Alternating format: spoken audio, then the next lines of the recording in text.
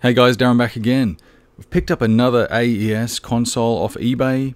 This one cost me about 110 US, ships to the door here in Australia. And this one came from Bahrain of all places. So that was a bit random, but good price. It is faulty. It's got a power fault. So let's pull it apart and see if we can fix it.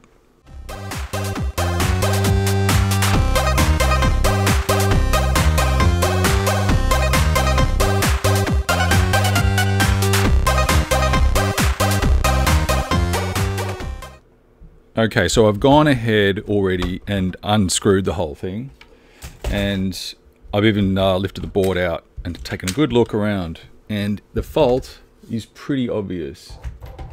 So this one is missing all the power circuitry down here on the board. So I'll give you a zoom in on that. So this is a very, very early revision. In fact, I'll give you the serial number. It is 003228, so that's extremely early. And these ones had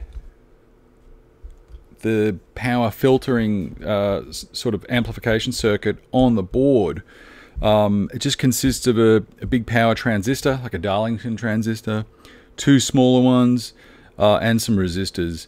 So they're completely missing. So I know for a fact this is not going to work, and this is our problem. So we'll go through the steps on getting the parts, soldering it all back in and testing it out. These parts are actually printed here on the board. So, you know, we've got 47 ohms at half watt resistor. We've got a 470 ohm resistor, probably at a quarter watt, and two 1K resistors, probably at quarter watt. So they're basic. The two transistors here, Q3 and Q4, we don't know what they are. And the same with Q2, that big power transistor. We don't know what that is. I've got a different revision. And this one's got the daughter board on it, like this daughter power board, Neo power board. And it also runs off 5 volts. So we can just go ahead and examine these components and basically order equivalents. So I've gone ahead and done that. I'll post up a link to all these components in the description so you can take a look. Just to note, you know, when it was a half watt, it's just physically a bit larger. It can dissipate a bit more heat, and the little quarter watts are a bit smaller. So luckily I had this board, so that's going to get me out of trouble. I've ordered the parts, I'm going to wait for them to arrive, and then we'll fit them up. But right now, let's take another quick look at the board, see what's actually going on. And if there's any damage or anything we can repair while we're here. Quick overview of the board. This is a very early revision, so it actually just says Neo AES. We don't get the dash, you know, 1, 2, 3, 4, 5, 6 sort of revisions as we see on other boards. This is the earliest one I've ever seen, and the layout is completely different. So the BIOS chip, for example, is up here on the top of the board, which is quite weird. I've never seen it up there. Usually it's down here in this area right here next to the cartridge slot. These 3 big SNK chips, they're in completely different spots. Well, that one's sort of similar, but these two don't exist on the later revisions. This is normally where the Yamaha audio chip is, and everything's just really jumbled about. So you get used to working on these boards, and then you come across an early one like this, which is quite unusual. Just as I'm talking, I've noticed a few more things that are out of place on this board. So if I zoom into this area here, which is the video encoder, you'll see at the top there it says CXA 1145P. That's a very common Sony chip. You find that in the Sega Master System and so forth. Two things that are obvious here, which you've probably already spotted, is this capacitor shouldn't be here. So someone has put a capacitor across that resistor down there to maybe attempt to smooth out or filter out the video. We're going to have to look at that, but I'm going to take that off because it doesn't really need to be there. 22 microfarad they've put on. Yeah, I don't know about that. That's not really required. And there's also this bridge here. So someone's run a link off that pin to the top here, and that's just going to be ground. And that pin, I think, from memory, I'll put up a graphic now on the screen. Yeah, so that pin is the video selection between PAL and NTSC. And when you ground that pin, which I think has been done, it forces it into the PAL color burst spectrum, 4.33 megahertz. I'm going to take that off as well and try and restore that pin either back down to the board or just to a 5-volt feed to restore it back to NTSC. Even though I'm here in Australia and we use PAL TVs, you know, modern TVs accept all formats. That sort of 50-60 hertz thing from the past and PAL NTSC, it's all sort of gone now. We don't worry about that anymore. TVs can accept anything, and I prefer to run everything at NTSC 60 hertz anyway. So I'll restore that to factory. I'll take that cap off. I may not show you the full steps, but I'm going to plan on doing that. And something else for another video, just while I'm here rambling away, is you'll notice that these capacitors and these resistors come off the video encoder pretty much straight out and into the video output port here. So what's interesting is they're 100 microfarad, as they say on the board there, and the resistors are 68 ohm, as it says on the board, and that's actually not right. So I know SNK made the boards this way, but the official data specification, the data sheet for the Sony CXA 1145 is actually 470 microfarads and 75 ohm coupling output. So a really common RGB and even composite video upgrade is to remove these caps, remove these resistors, and put in the correct values. And that gives you a nice bright RGB or composite signal. So, you know, restoring things to their factory specs is a good move. So I know as these boards changed in revisions that they actually did get that correct in later models. I think the 3-6 is correct. I can't remember actually off the top of my head.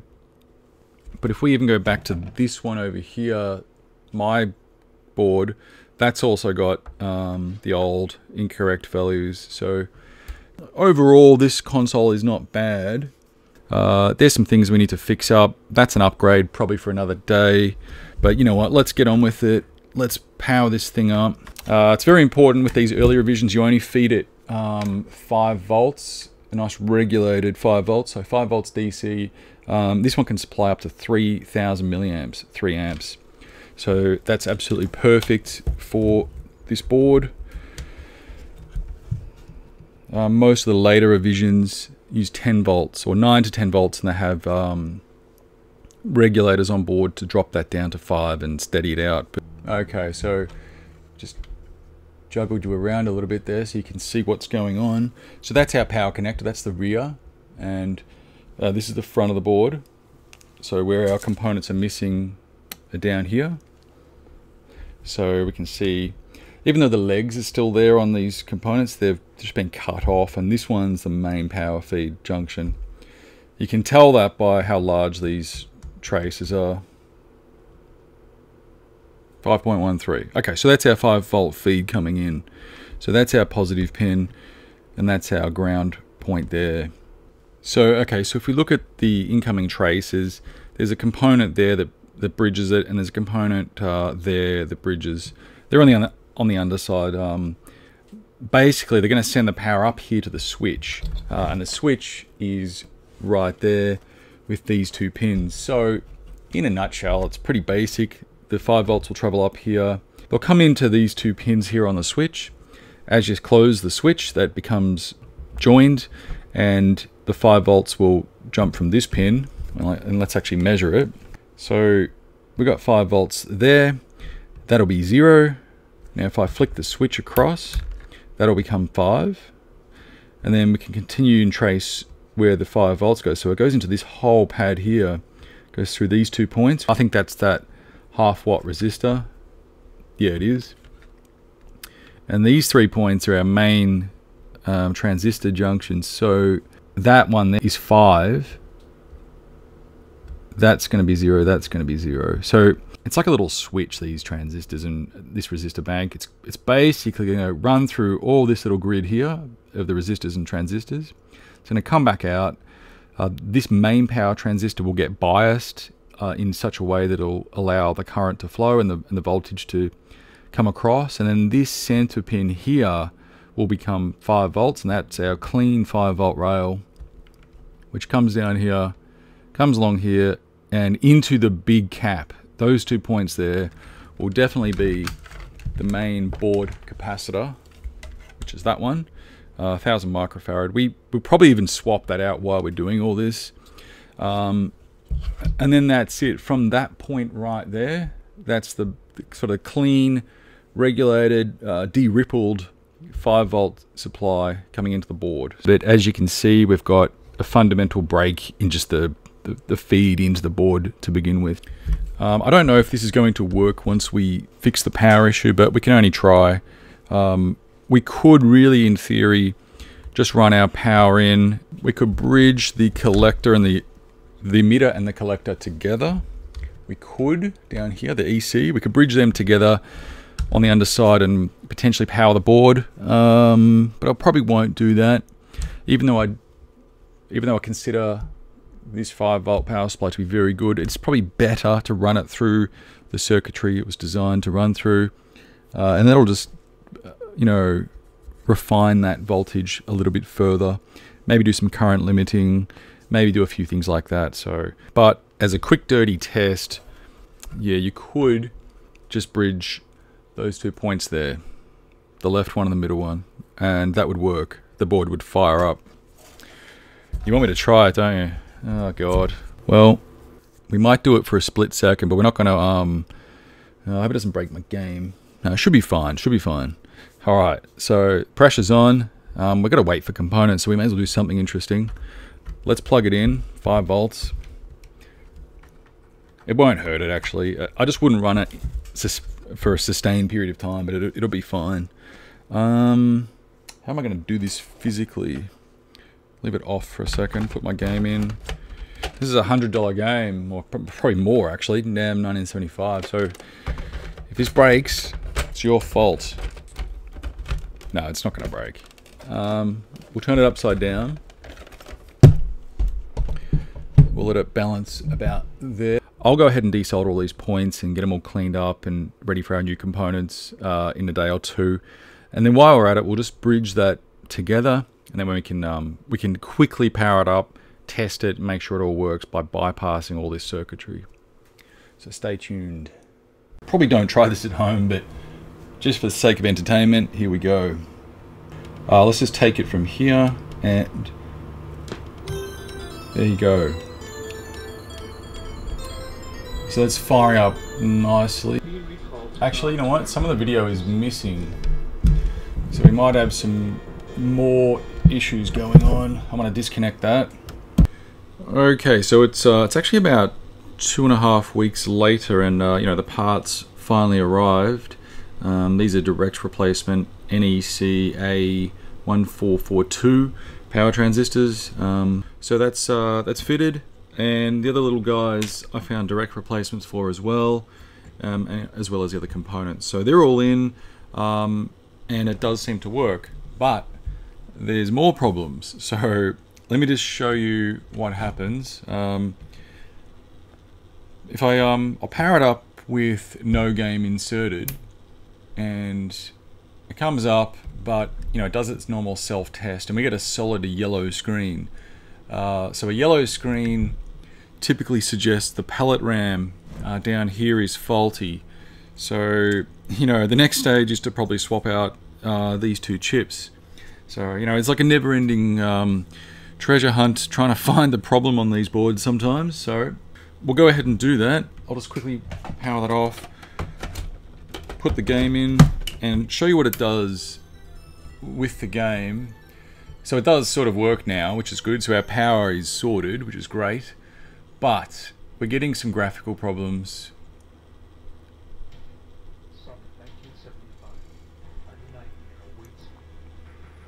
So I'll just skip this forward. So there's no background graphics. but the text is there. Yeah, so here's the game, and some of the text is here. It's actually a bit jittery. You can see all this sort of jitter going on, and the main game graphics aren't there, like the sprites all aren't there. So yeah, we've got problems. So step one, power is now restored, which it was actually very difficult to track down some of these parts, especially the big Darlington transistor. So I've got those now. I actually went overboard and bought a lot of them because they were really cheap from the seller I found. So I've got plenty of those. I'll post a link in the description of where you can pick them up, as well as the other little transistors. So that's all easy to get now that I know where to look. I also went ahead and bought the common replacement chips for these things, the pallet RAM, and just the chips that fail. So today we're going to look at the NEC A1442-35L. That's the pallet RAM, those two chips, and I got exact replacements for those, so we'll do that. I'll put them on sockets and we'll test again. So I'll just do one at a time and see if it actually makes a difference.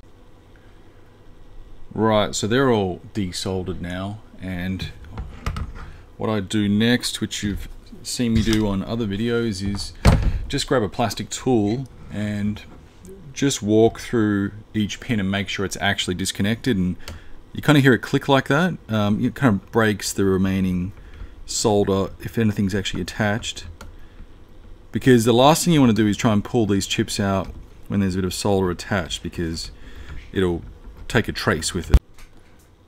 The only thing I'll show you quickly is with the sockets, they're actually too long. So we're 2 pins too long. So all you do in that situation is, try and keep the notch intact, because that's, it's just a nice indicator.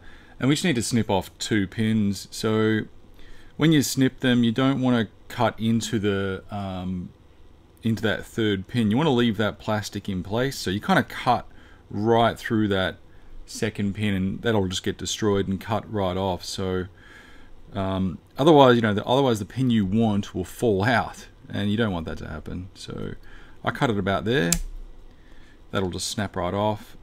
That pin will come out, and as you can see, we're left with like a jagged edge, but the plastic wall is still intact, which is exactly what you need. Cut that off, pull that pin out, and just then tidy up the edges. The sockets should just drop in. Yep. Take note of the orientation, the chip notch goes to the socket notch, and that will go in. So let's do the second one. So they're in, they're sitting pretty well. They're not completely perfect and straight, but they're good enough. They're making nice electrical connections. So I'm going to plug it in, and I'm going to give it AV. No game at this stage. We'll just let the built-in diagnostic colored screens tell us what's happening. There we go. We've got a solid blue screen. So solid blue means it's working. Everything's perfect. So I'm actually just going to get straight on with that. Put the game in. Fire it up again. I'll let you have a look, and let's see if we get the background sprites. We've still got a little bit of jitter in the colors and the font, so there you go. Now we've got background. So we're gonna have to look at capacitors, I would say, next, to look at all that jitter. I'd say there's some AC ripple in the voltage lines. Or something's going on that's not quite right. Yeah, all that shimmer. It's not the end of the world, but yeah, we need to probably fix that. Okay, so we're almost there. We've okay, so power that off just so you can hear what I'm saying. So we've restored power. We've repaired the pallet RAM. I don't know which chip that was. It's not really, in my opinion, it's not really worth stuffing about too much. You just kind of get in there and pull them out, replace them. If it was, if I wasn't under the pressure of making the video and I was just going to do this myself, I would just do one at a time, and you guys should probably just do one at a time. Pull it out, test it, continue. But I had the gun heated up. I've got plenty of spare parts. You know, I'll just rip these out, put new ones in, and job's done. I kind of prefer to do that, and I kind of prefer to take, you know, to see the nice clean board with nothing attached. And I've taken high-res photos of that area, so you know, next time I can see where all the traces run and everything without actually removing the sockets. Okay, so I've just been having a look at the caps on the video output, which I think are responsible for the jitter. It may be another cap or two, but let's try these ones first because they need to be replaced anyway. I'll get to that in a second. I've already replaced the main power cap here, you know, with a reasonable brand, Jackson, 1000 microfarad, 25 volt. So that's good. I know that's fine. The power's all fine. So I've just been tracing out these caps, the values, what they do. You know, we're basically dealing with all the pinouts on the back of the connector up here. We're going to do that. We're going to follow what Sony recommends. 470 microfarads to replace the 100 and 75 ohm to replace the 68. So I've just gone through and traced them out. I've just used my little 4-color pen, and we've got the audio capacitor here on the left, 10 microfarad, and that's actually correct, so we don't really need to change that, although I might put a brand new 10 microfarad in. Then we've got the red capacitor, so we'll change that. That comes off the second pin up here on the chip. Then it's actually blue, comes off almost next door. Green, I've got a big C on that one for C-Sync, and a big dirty black mark on that one for composite video, because composite's just dirty. So that's our caps. You can see exactly which ones they correspond to on the board. It's, you know, they're directly connected. So that's what I'm going to go ahead and do. I'm going to just swap them out, and we'll test again and see if that makes a difference to our video quality. If it doesn't, we'll come back and we'll play with something else. I've just taken out the composite video one on the far right first, because we're testing with composite video cable, so we'll get an instantaneous result and we'll know if we're on the right track. So that was just the 100 microfarad 10 volt, and we're going to replace it with a 470 microfarad 10 volt. This one's a Jackson. It's an okay brand, so just go for a, you know, reasonably okay brands. Don't go for the cheapest out there. This is high quality video output, so probably try and put a better quality cap in than rather than a cheap one from China. Okay, so it's the next day, and I've actually been fiddling around with the board quite a lot. So last night I went through and swapped out some more caps. I did, you know, composite sync. I did this cap right here. I upgraded the main filter cap to 2200 microfarad because on the later revisions they're 2200. I thought it might be a DC rippling problem. That really made no difference, so you know, that could be 1000, or it doesn't really matter. I swapped out a couple more little caps, just that one down there. Nothing really actually made much of a difference, so I've been sort of racking my brains why the composite video looks so bad and has dot crawl all through it, and then it sort of dawned on me that this is an original revision. This is revision 1. These things just have poor composite video. They also have poor RGB out of the box. Then that's why I'm going to upgrade these components. So I'm going to test it on RGB in a second, but just to go through what I've done, I just thought I'd give you this little rundown. What I did also do, which actually did make a big difference actually, is this little pot here. That's actually a variable capacitor, 0 to 50 picofarads. By just using a small little flat blade screwdriver and even just putting it in there and varying the amount of capacitance just by touching it made a significant difference on the screen. So I actually went through with the game running and just tweaked it and just manipulated that quite a bit, just kept fiddling around with it left and right, and I got quite a good result. So I'm not going to touch it anymore, but if you want to adjust your composite video, that variable capacitor, just adjust that and see what looks better for you. There's no real correct answer to that, just whatever looks best for you. So I've improved it a lot by doing that, and I'll show you the results of that. But then we still need to really focus on the RGB, because that's really where the quality is.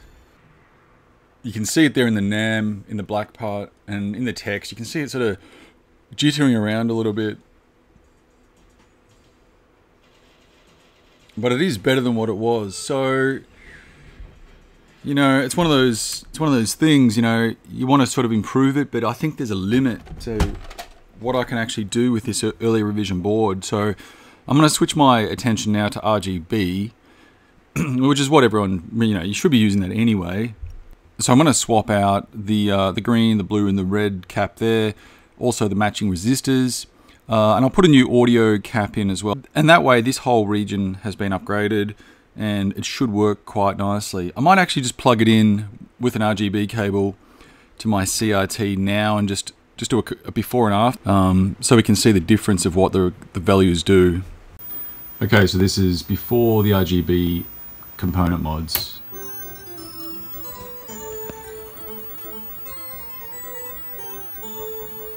It's pretty dark.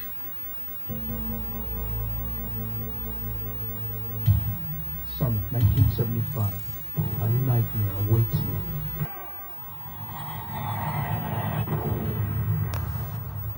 It's not bad, but it could be better. So we're going to upgrade those components and see what difference that makes.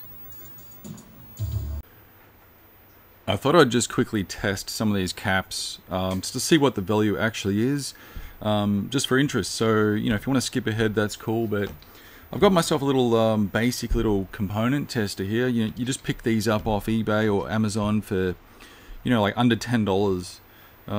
That's the model of mine there. It's GM328A version 1.1. I don't even know what that means, but let's have a look. Let's plug it in.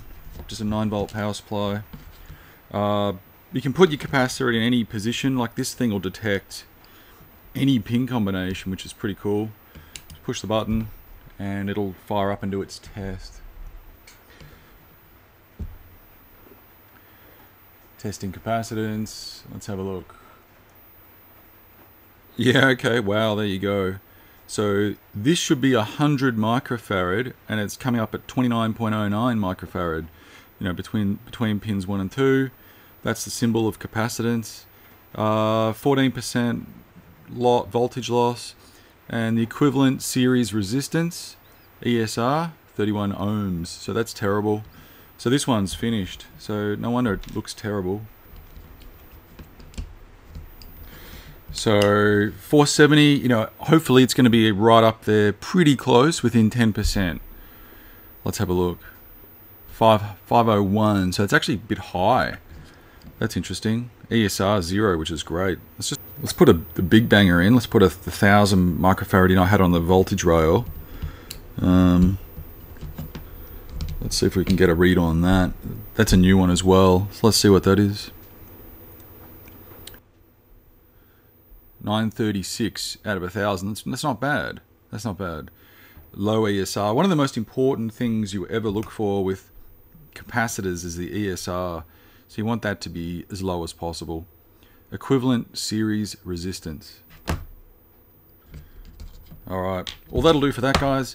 Let's get back onto the RGB stuff. Okay, so they're all taken out. I've got the 3 RGB caps out, I've got the audio cap out, and I've got the relevant 3 resistors out. That resistor can stay, it's not relevant to what we're doing right now. So I'll go ahead and put those back in. And there you go. So we've got our caps all in, we've got our resistors in. Let's go test it. And this is with the new components in place, the new caps, the new resistors. Let's give it a go and see what the difference is.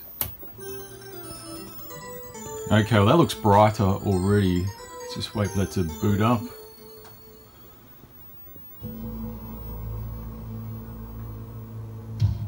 Summer 1975. Yeah, that looks brighter. Nightmare awaits me. Come in a bit. I am being recalled to Naughton headquarters. Do I have to go back to the hell again? It's hard to film a CRT. You sometimes get vertical rolling lines like this, but on the actual TV, it looks perfect. Yeah, that's quite a nice picture.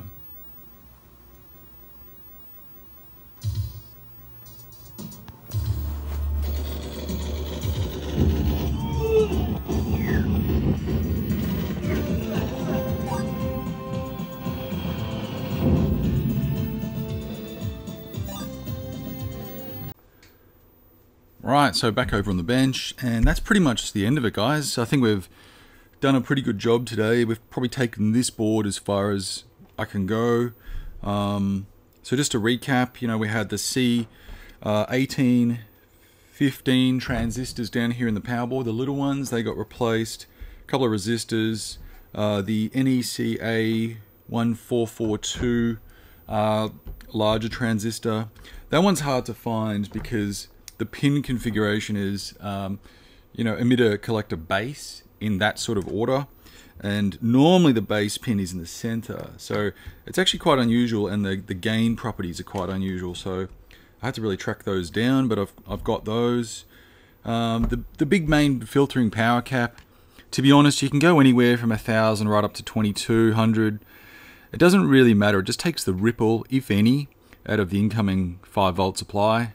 Later revisions are 2200 microfarads, so I'd probably recommend a larger one rather than a smaller one, but it really, I don't think it makes that much of a difference, depending on the quality of your power supply, of course, you know what I mean?